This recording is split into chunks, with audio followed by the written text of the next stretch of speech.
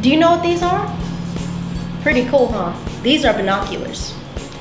We use them to see things that are far away. For instance, if you're going bird watching, you bring one of these along so you can see the birds up close. If a bird is high up in a tree, you can look through these and see every detail of the bird. You can see its color, what kind it is, and how it acts. Binoculars can be a very important tool for some people. You can be far away but still see things up close. Do you think that's cool? Yeah, it's cool.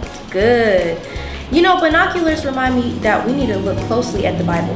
A lot of the times we read the Bible just because we think we have to or because we're told to. We never stop and think about why God wrote it. The Bible is full of examples of how we should live.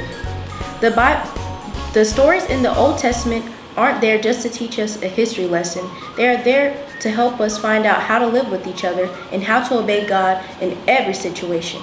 The New Testament is an amazing place to find God's promises and the message of the gospel in the best news in the world. Psalms 119:105 states, "Your word is a lamp unto my feet and a light unto my path." With all these amazing chapters in the Bible, just think, what could we learn if we looked a little bit more closer and spent a little bit more time reading and studying God's word? If you're having a bad day, you can discover a verse about joy without stopping to read God's word. How can God speak to you if you don't look closely and examine examples God gave you in the Bible?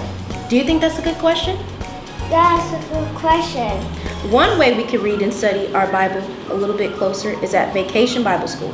Speaking of Vacation Bible School, we're having Vacation Bible School on June 11, 2022 at our John D. Recreational Complex from 11 a.m. to 2 p.m.